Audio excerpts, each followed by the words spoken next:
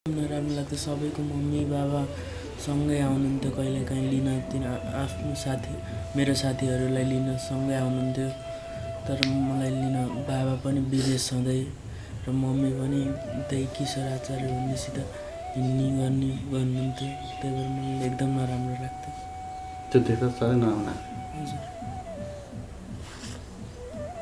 जे जसो भए पनि बाबा मम्मीको माया मैले नै दिन्छु त्यसबारेमा केही चिन्ता लिने भन्ने नगर म छु तिमीले लाग्दैन म आज सात समुद्र पारि बसेर एउटा दुःख कष्ट गरेको सोचे जस्तो भएन बाबु पनि रुनु भएको छ बाबुको आँखाबाट पनि अलिकति आँसु मैले देखेँ मम्मीको याद आउँछ बाबु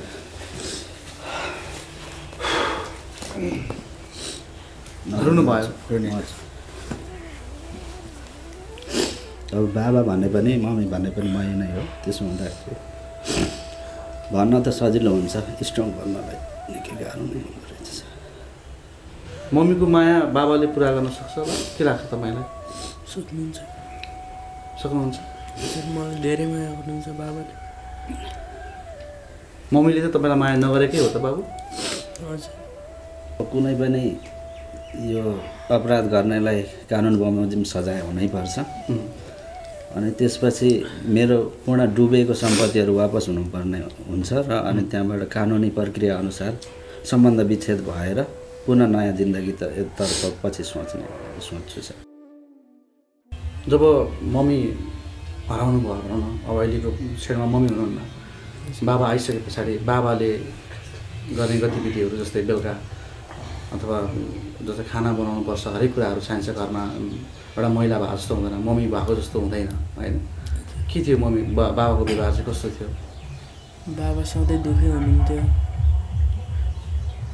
रुनुहुन्थ्यो हजुर के भन्नुहुन्थ्यो त्यतिखेर के भएर हो मैले त केही नै गरेको थिएन त्यस्तो भन्नुहुन्थ्यो सधैँ मसित रुनुहुन्थ्यो त्यस्तै भन्नुहुन्थ्यो सम्झाउनुहुन्छ तपाईँले जस्तै अघि मैले भनिहालेँ बाबा चाहिँ रुनुहुन्थ्यो तपाईँले पनि भन्नुभएको थियो धेरै दुःख मान्नुहुन्थ्यो मम्मीले मेरो बाबाले कि मम्मी मैले के उहाँले के गल्ती गर्नुभएको थियो र मैले के गल्ती गरेको थिएँ र आज छोडेर गइन् भनेर चाहिँ उहाँले गुनासो गर्नुहुन्थ्यो भने तपाईँलाई चाहिँ तपाईँलाई आफूले जन्माउनु भयो मम्मीले हुर्काउनु भयो होइन त्यो जस्तो भए पनि आफ्नो आमा भनेको आमा हुन्छ आज नहुँदा दुःख लाग्छ होला नि त अब जस्तै स्कुलमा कति कुराहरू गर्दाखेरि मम्मी बाबा जानुपर्ने हुन्छ सबैको मम्मी बाबा आउँदा तपाईँको बाबा पनि विदेशमा मम्मी पनि नहुँदा त्यति बेला चाहिँ कस्तो लाग्छ तपाईँलाई मलाई एकदम नराम्रो लाग्छ सबैको मम्मी बाबा सँगै आउनुहुन्थ्यो कहिलेकाहीँ लिन आफ्नो साथी मेरो साथीहरूलाई लिन सँगै आउनुहुन्थ्यो तर मलाई लिन बाबा पनि विदेश सधैँ र मम्मी पनि त्यही किशोर आचार्य भन्नेसित हिँड्ने गर्नुहुन्थ्यो त्यही भएर मलाई एकदम नराम्रो लाग्थ्यो त्यो देख्दा साह्रै नराम्रो हजुर जे जसो भए पनि बाबा मम्मीको माया मैले नै दिन्छु त्यसबारेमा केही चिन्ता लिने भन्ने नगर म छु तिमीले लाग्दैन म आज सात समुद्र पारि बसेर एउटा दुःख कष्ट गरेको सोचे जस्तो भएन मैले पनि कहिले यस्तो होला भन्ने सोचेको थिएन म छु चिन्ता नलिनु पक्कै पनि दर्शकबिन यो दृश्यले हामी जो कोहीलाई पनि निकै भावुक बनाउन सक्छ त्यो श्रीमान आफ्नो परिवारको सुख खोज्दै त्यो खाडी मुलुकमा पुग्छन् र घरमा परिवारले राम्रो गर्ला भनेर परिवारको सपना धेरै एउटा खुसी दिनको लागि त्यो घाममा आफ्नो दिनरात नभनी पसिना चुहाएर काम गर्नुहुन्छ तर आज ती युवाहरूको घर परिवार आज यसरी नै धेरैको बिग्रिएको हामीले देखिरहेका छौँ म अम्बिकाजीलाई आग्रह गर्न चाहन्छु उनीहरू तपाईँले सायद सोच्नु भएको कुरा अथवा खोज्नु भएको कुरा पाउनुभयो होला तर हेर्नुहोस् त तपाईँको छोरा तपाईँलाई देख्न कति छटपटाइरहनु भएको छ तपाईँको श्रीमान तपाईँलाई कति खोजिरहनु भएको छ उहाँको आँखामा आएको आँसु त्यसै होइन दर्शक पनि हो सायद भनिन्छ नि छोरा मान्छे अलिक कठोर हुन्छन् हतपत आँसु बगिहाल्दैन भनेर हुन त रुनु कोही कोहीको लागि पनि राम्रो होइन तर यो आँखाको आँसुले एक दिन तपाईँलाई अवश्य पोल्नेछ। यो बाबुले तपाईँको माया तपाईँको साथ खोजिरहेको छ। तपाईँ हिँड्नुभएको बाटो तपाईँको लागि मात्रै राम्रो होला, तर हामी भन्न चाहन्छौँ तपाईँ हिँड्नुभएको बाटो तपाईँको लागि पनि हानिकारक छ। कृपया तपाईँ सक्नुहुन्छ भने यो परिवारको सम्पर्कमा आउनुहोला। यदि सक्नु हुँदैन भने पनि हामीसँग सम्पर्क गरी परिवारसँग जोडिनुहोला भन्ने म अनुरोध गर्न चाहन्छु। जस्तै दाइ धेरै भावुक पनि हुनुभयो, अलिकति आँखामा आँसु पनि आयो दाइ। हजुर किन दाइ?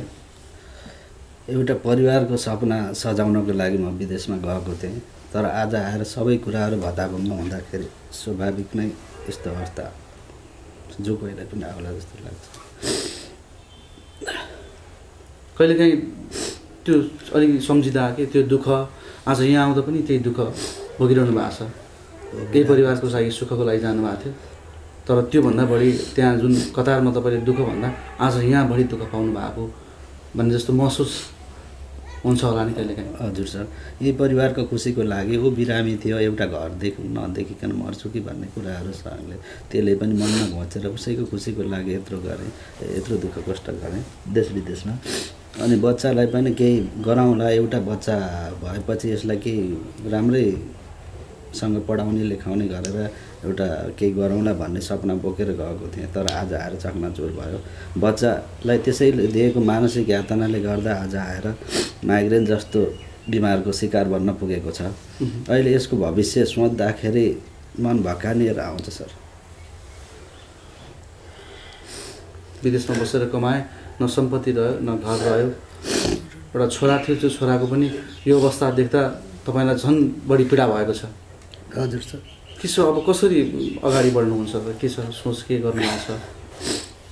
मलाई साह्रै नै गाह्रो छ सर, फाइनेन्सियल रूपले पनि सबै केही पनि छैन। यत्रो 12 वर्ष दुःख गरेँ, जे सपना सजाउनको लागि गएको थिएँ, आज आएर केही पनि छैन। म रोडमा झरेको अवस्था छ। अब बच्चालाई कसरी गरौँ भन्ने अवस्था छ। स्कुलको फी पनि त्यत्तिकै राखेको छ सर, स्कुलको फी पनि म तिर्न सक्ने अवस्थामा छैन। त्यहाँसम्म अवस्थामा पुऱ्याएर निक्लेर हिँडेको छ। घरमा भएको केही गरगहनाहरू केही पनि छैन। यहाँसम्म कि भएको उसलाई केही प्र्याक्टिकलको लागि हुन्छ भनेर ल्याएको कम्प्युटरहरू पनि छैन, क्यामेराहरू पनि केही छैन। बाबु पनि जानुभएको छ, बाबुको आँखाबाट पनि अलिकति आँसु मैले देखेँ। मम्मीको याद आउँछ बाबु?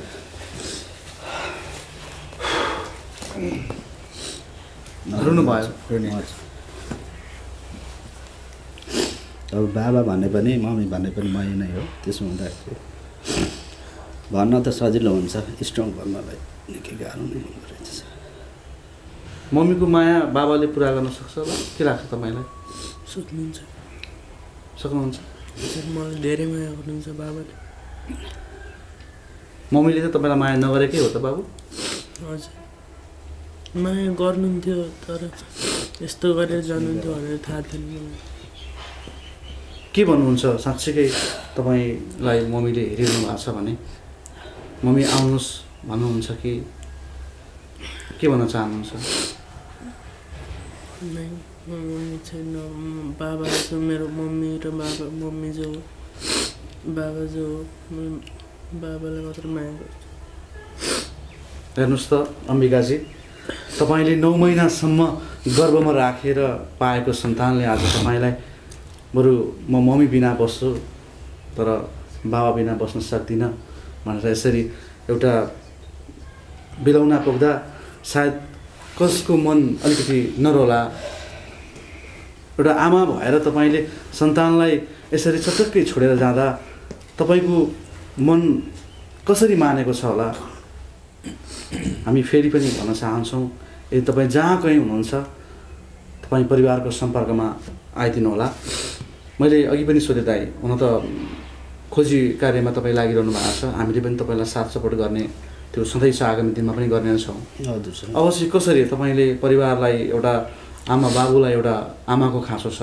हजुर सर। होइन? हजुर। साँच्चै तपाईँलाई पनि एउटा श्रीमती पक्कै पनि चाहिन्छ। हजुर सर। के छ अब कसरी अगाडि बढ्नुहुन्छ? अब कुनै पनि यो अपराध गर्नेलाई कानुन बमोजिम सजाय हुनैपर्छ। अनि त्यसपछि मेरो पूर्ण डुबेको सम्पत्तिहरू वापस हुनुपर्ने हुन्छ र अनि त्यहाँबाट कानुनी प्रक्रिया अनुसार सम्बन्ध विच्छेद भएर पुनः नयाँ जिन्दगी तर्फ पछि सोच्छु सर। भनेपछि तपाईँलाई अब अम्बिकाजीबाट चाहिँ कुनै आशा अपेक्षा छैन, तर सम्पर्कमा आउनु पर्यो भन्ने। एउटा उसले जन्म दिएको बच्चालाई समेत यो हालतमा पुर्यायो भनेपछि उसबाट आशा हुने कुनै पनि ठाउँ छैन सर। किनकि ऊ चारित्रिक रूपले सही हुन्थ्यो र अरू केही मिस्टेकले कोही दबाबमा परेर यो दुर्घटना हुन्थ्यो भने म एक्सेप्ट गर्थेँ सर। तर ऊ आफै मनमानी आफै नै गरेको घटना हो, त्यसो हुँदाखेरि यो एक्सेप्ट गर्ने सम्भावना छैन। अम्बिकाजी साँच्चै कतै त्यो खालको परिबन्धमा पर्नु भएको नि त हुनसक्छ नि। त्यो मैले सबै कुराहरू सोधेको छु सर, सोधेको आएपछि विदेशबाट आएपछि मैले सोधेको ऊ आफैले नै गरेको, यो मनमानी नै आफैले गरेको, उसैले गरेको। यता दाइले पनि भनिरहनु भएको छ, के भन्नुहुन्छ उहाँको भाइ हुनुहुन्छ होइन, के छ अब दाइको यो अवस्था, बाबुको यो हालत छ, एउटा परिवार आमा बिना बच्चा कसरी बस्न सक्छ होइन, जति नै ठुलो भए पनि आमालाई बच्चाको चिन्ता, बच्चालाई आमाको चिन्ता भइ नै रहन्छ होइन। अब यो अवस्था छ घरमा चाहिँ एउटा अहिले न घरबार विहीन भएको छ, घरमा भन्ने पनि अवस्थै छैन, घरबार विहीन भएको छ। त्यही परिवारको सपना चाहिँ साकार गर्नलाई, त्यही परिवारलाई खुसी दिन भनेर चाहिँ भनौँ न खाडी मुलुक पुग्नुभयो। हुन त हरेक नेपालीहरूको एउटा बाध्यता बनेको छ यो वैदेशिक रोजगारी, तर यो वैदेशिक रोजगारीले धेरै युवाहरूको घरमा यस्तो खालको समस्याहरू आइरहेको छ। तपाईँको घरमा पनि यो समस्याले भने असुतु रहन सकेन होइन, के भन्न चाहनुहुन्छ अब दाइ, विशेष गरी तपाईँको आफ्नो तर्फबाट? अब नेपालको अहिलेको अवस्था हेर्ने भने नेपालबाट करिब 50 लाखभन्दा बढी घर बाहिर हुनुहुन्छ र यस्तै घटना हो भने आज यो घटना हाम्रो घरमा घट्न गएको छ। मेरो आफ्नै दाइ, मेरो जेठाइ दाइले आज 12 वर्षसम्म सौदीको कतारको त्यो मरुभूमिमा दुःख गरेको पैसा गुमेको छ। भएको खुसियालीमा बाँचिरहेको परिवार भत्ताभुङ्ग भएको छ एउटा व्यक्तिको कारणले गर्दा, सँगसँगै अथवा भाउजूको नैतिकताले गर्दा आज यो परिस्थिति सिर्जना भएको छ। 12 वर्षसम्मको दुःखको कमाई, दुःखम सुखम जोडेका सम्पत्ति सबै भत्ताभुङ्ग पारेर बेचबिखन गरेर उहाँहरूले लिनुभएको छ। सँगसँगै आज छोरालाई यहाँ बसिरहँदा छोरालाई दिएका दबाब, मानसिक तनावले गर्दा छोरा रोगी भएको छ। त्यसको भगाइ त हामी अहिले उपचारको क्रममा हिँड्दा हामीलाई पनि थाहा छ होइन। यो परिस्थिति सिर्जना भएको छ। यसमा उहाँहरू दुईजना ठिक छ, उहाँहरूको मिलेमतोमा दाइसँग बस्न असहज भएको अवस्था हुन्थ्यो भने त्यो कानुनी प्रावधान थिए, विभिन्न तरिकाहरू थिए, सल्लाह बमोजिम गर्न सकिन्थ्यो। तर आज यस्तो एउटाको घरबार नै भत्ताभुङ्ग पारेर आफ्नो घरबार जोड्ने जमर्को जो गर्नुभएको छ, यो कदापि सही हुने छैन। र हामी आज मेरो घरमा परेको छ, मेरो दाइलाई परेको छ, यसको लागि कानुनी हिसाबले यहाँहरूको साथ सहयोगले कुनै पनि हालतमा न्याय पाउनुपर्छ। डुबेका कुराहरू, फँसेका कुराहरू, आज 12 वर्ष दुःख गरेका पैसाका कुराहरू, त्यो कुनै पनि हालतमा उठ्नुपर्छ र कानुनी हिसाबले पाउनुपर्ने न्याय सम्पूर्ण पाउनुपर्छ। र यस्ता व्यक्तिहरू, यस्ता पात्रहरू, समाजका पात्रहरू छन्, यस्ता पात्रहरूलाई जसै पनि कानुनको दायरामा ल्याएर भोलि पनि यस्ता अरू दाजुभाइलाई यस्ता घटना नघट्ने खालको वातावरण बन्नुपर्छ भन्ने नै मेरो भनाइ हो। पक्कै पनि जसले 12 वर्ष कतारको त्यो मरुभूमिमा बसेर दिनरात नभनी परिवारको लागि मेहनत गरेर अलिकति धन कमाउँछ र त्यो धनको सदुपयोग पनि हुँदैन र अन्त्यमा त्यो श्रीमतीले नै त्यो सपनासुर पार्दा कसको मन सायद नरोला होइन, कसलाई चित्त नदुख्ला होइन। अब दाइ अन्त्यमा छौँ।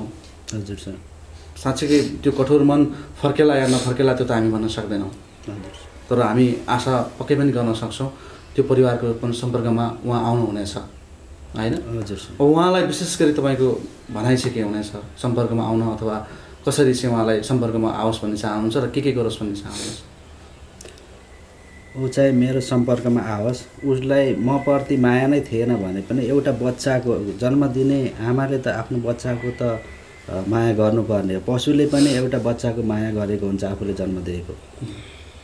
त्यो बच्चाको भविष्य सोचेर उसले जति सम्पत्तिहरू हिनामिना गरेको छ त्यो फिर्ता गर्ने र अनि आफू चाहिँ कानुनी प्रक्रिया बमोजिम सम्बन्ध विच्छेद गरेर आफ्नो जिन्दगी जिए हुन्छ भन्ने कुरामा। ठिकै छ। समय र संवादको लागि सबैजनालाई धेरै धेरै धन्यवाद। म चाहन्छु, हामी सबैजना चाहन्छौँ तपाईँको परिवारमा खुसियाली फेरि फर्केर आओस्, तपाईँले गुमाएका ती चिजहरू तपाईँले फेरि पाउन सक्नुहोस् होइन। हजुर हामी यही कामना गर्न चाहन्छौँ र बाबुलाई पनि राम्रोसँग पढ्नु होला, मम्मीको चिन्ता नगर्नु होला। अब बाबाले भनिसक्नु भएको छ, मम्मी भने पनि बाबा भने पनि मै हो, मैले अब तिम्रो लागि गर्छु भन्नुभएको छ। राम्रोसँग पढ्नुहोस्, बाबालाई धेरै माया गर्नुहोस्, धेरै चिन्ता नलिनुहोस्, त्यही भन्न चाहन्छु। हस्त, धन्यवाद तपाईँलाई। धन्यवाद।